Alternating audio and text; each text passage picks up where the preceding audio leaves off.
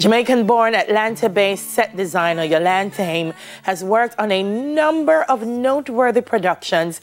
So great to talk to her this morning as she zooms in to tell us about the creative process behind her work on the recently released Marvel movie, Black Panther 2, Wakanda Forever. Good morning, Yolande.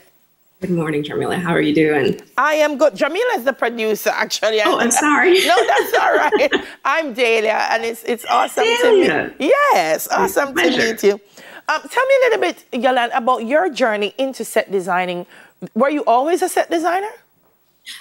No, I actually worked in corporate America for a long time, but after the 2008 crash, as many people, I was laid off, and I decided to go back to my childhood passions around storytelling and go back to school and get some training.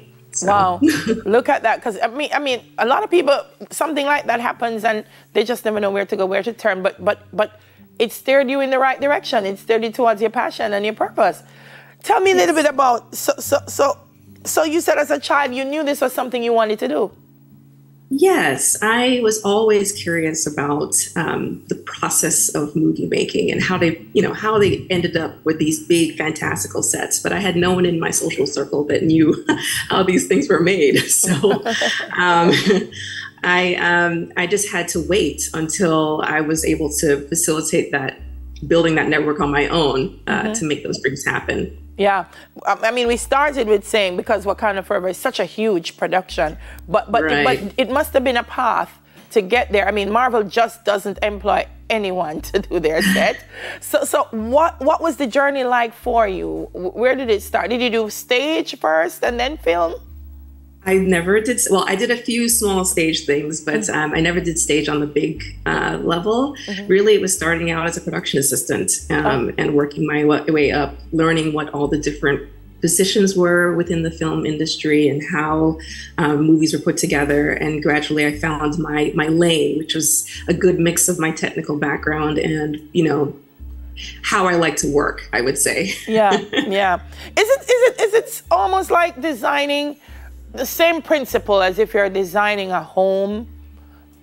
It is. I would say it has its roots in theater, right? So you start with the theatrical flat, but the difference is that what you do to the front face that faces the camera, right? It's a lot more detail. You add real hardware and real materials in order to sell it to the environment. So it's gets a little more detail, and in the case of Wakanda that you're showing right now, you waterproof everything, right? So it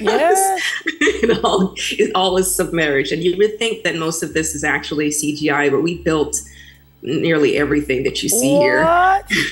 No, that was a massive undertaking. Listen, Yolande, I've tried to build a set because I do theater in a very small space. And I think I'm going to go crazy. So I'm thinking, as a set designer, what's the construction process like? Do you have to go on set and say, no, that's not what I want to see? Well, it starts with our production designer, in this case, Tanner Beechler, who had a very strong vision about what the place where the story takes place, right? Yeah. So we start out with an image. At least the illustrators come in and give us a feel, a painting of what the environment is going to look like. And then that's where I come in. I basically say, okay, here's this great image, but what are we going to build of this set? Me and the art director going, where does it need to go? Is it on a stage? Is it in the environment, out in location someplace? How much of it do we need to build? What can we afford to build? And then, yes, as you mentioned, after the construction process happens, there's conversations that happen about, can we make it in this way so the action happens in a certain manner? And you work through all those constraints, and you keep layering graphics and set dressing and things on it until it builds the world that you want. Yeah, wow, I'm fascinated by it because a lot of people go to the movies and they see it, but they never understand the process in putting it together. And that while actors are learning lines, you guys have been doing this like months and maybe years. Yes, yes, years. years. So for those young people who are watching now and they're saying, I want to be involved in the film industry, but they never thought of set design, what would you say to them this morning? I would say it's very important, first of all, for everyone to have the tools to tell their own stories. Yeah. But I feel as if we already in this age of social media and Google University and YouTube TV, we have the ability to find the resources and the skill sets in order to make those dreams happen. So I think it's more important for you to develop your own particular voice in terms of what you think film should be. That means on the island, in the parish, in the location, what is a story that can't be told anywhere else? Yeah. And that's the thing you need to focus on, that muscle memory about what it means for you to be a creative. And then the tools and the techniques will follow that. Yeah. Yeah. I'm looking at just a small part of your, your resume. Guardians of the Galaxy 2, Aretha, it's major films, but they're so diverse. Do you approach them, how do you approach them differently? It really starts from, your design intent. I think you have to be open to what the research tells you is appropriate for the story. And then what your knowledge of what has worked and not worked in the past.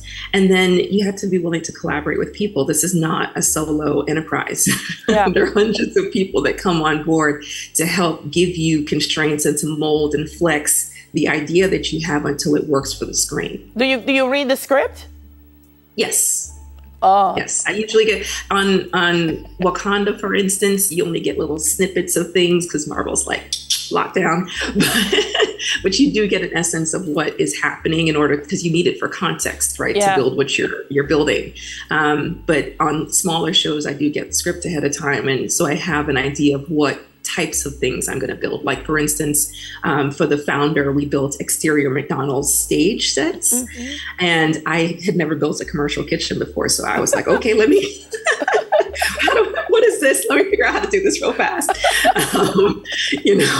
So it's about experimentation and willing to learn and having discernment about what works and what doesn't work in this process. Well, Yolande, your resume speaks for yourself. The fact that you've been able to work on these major films says so much, not just about your talent, but about your professionalism. And so we are proud to say, hey, she have like a Jamaican in her. What's your Jamaican roots? Not a little, a lot. I was born on the island. I went to school down there. What school did you go to? So I went to Stella Mars first, and then Immaculate. So, I did some formative years down there. I know the island well enough. What? No, man. Yolande, you're a real Jamaican girl, man. No, so proud. No, I told someone that if we accessed all the film talent of our Jamaicans in the diaspora, we'd be amazed at just how much resources we have as a country. And that's something, it's true. And that's something we need to do. Reach out to our people and get some work done. So awesome to meet you. Oh, great to meet you as well. And my set designers this morning just said, yes, Delia, we need the script. We argue about that all the time. Why do you need at least the treatment? At least the treatment.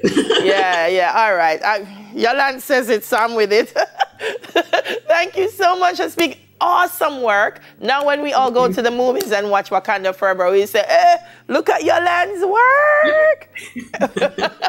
All right, Yolande, have an awesome day.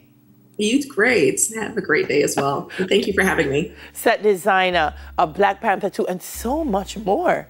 Jamaican, Yolande Thame. Look at that. We'll soon come back. Coming up after the break, we talk more with the executive director of Jamaicans for Justice, Michael Jackson.